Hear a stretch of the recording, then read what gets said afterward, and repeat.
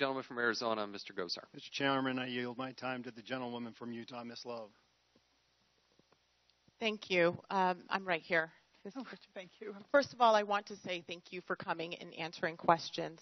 I want to be very clear that there are no gotcha questions here. I just want to be able to get as much information as possible. I'm not here to try and change your mind or change the minds of my colleagues. I'm just trying to get as much information out to the public as we possibly can, because some of these funds are their taxpayer dollars, and I think that they deserve to have some answers.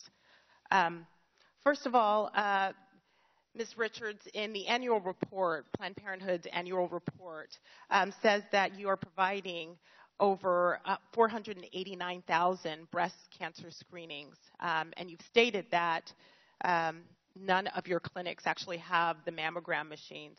How many of your affiliates have those mammogram machines? Well, our health centers are part of our affiliates. We have more than 650 health centers. So affiliate is simply the corporate structure for those health centers. And how many of them have mammogram machines? The affiliate isn't a health center. Okay, I think I spoke earlier, we do not have mammogram machines at our health centers, and we've never stated that we did, as I think was mentioned earlier. For women who go for a breast exam, just as I go to for my annual, you get a breast exam, and if you need a mammogram, you're referred to a radiological clinic, and that's what we do at Planned Parenthood every day. Okay, so you refer them to radiological clinic. Or whatever.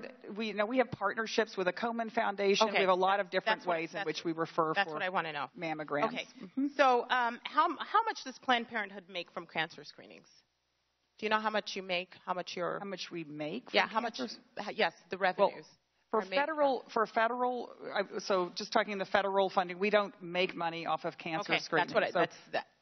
That's great. How much do, well, you don't get anything from mammograms either. How much is made from abortions? What's the revenue that comes in from abortions? Let me you're going to have to bear with me a minute so I can be responsive. I know you only have a little bit of time. So if you could just respond as quickly as possible. Okay. There are 59 affiliates.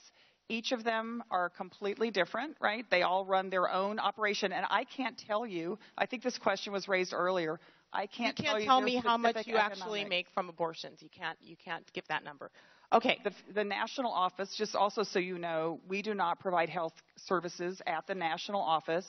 We've provided information for all 59 affiliates, their annual, their audited financial statements. I wasn't even asking about the affiliates. I'm just that's where health services are provided. So I think that's relevant to your question. Okay, but you don't have those numbers. All you're saying is that the healthcare affiliates have these numbers and you don't have them, so you don't know. Certainly not. Okay. So for the year ending in June 30th, 2014, according to Planned Parenthood reports, 127.1 million in revenue over expenses. From 2005 to 2013, Planned Parenthood reported a 53% reduction in cancer screenings and prevention services and 42% reduction in breast exams and breast care, while abortions have increased 24%. Can you understand a little bit of the hesitancy and trying to figure out why those numbers have gone down where abortions have actually... So we're talking about two different, so we don't mix apples and oranges here. So federal funding pays, Medicaid funding and Title X pays for very specific preventive care services, as we've discussed. And federal funding does not pay for abortion except in very limited circumstances. So what I'm trying to say is, why would it be so offensive if we actually took funding and put it into clinics that actually provide, where those numbers are actually increasing, providing health care exam, providing mammograms? You're providing the Medicaid reimbursements.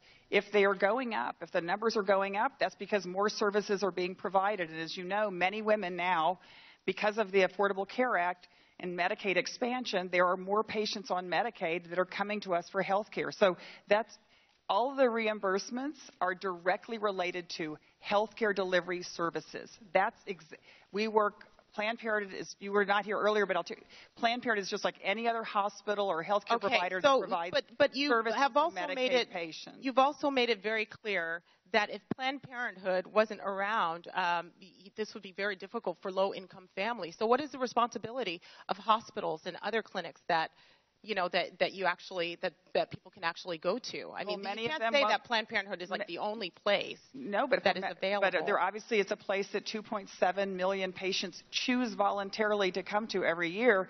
And I think what's important is that in a lot of areas of the country, they won't take more Medicaid to go, but patients. what is our job here? Is to provide as many options as possible. So all I'm saying is that I would agree. There's no reason why we can't provide those options elsewhere, where people can have their choice as to where they go. Exactly, Congresswoman. I think actually this may be an area where you and I agree. My time is up, but Mr. Chairman, I'd like the chance to answer the question. You did actually. You answered my questions. Mr. Chairman, if you could help in getting some of the information about how much numbers that I've asked for, that would be really helpful. I appreciate it.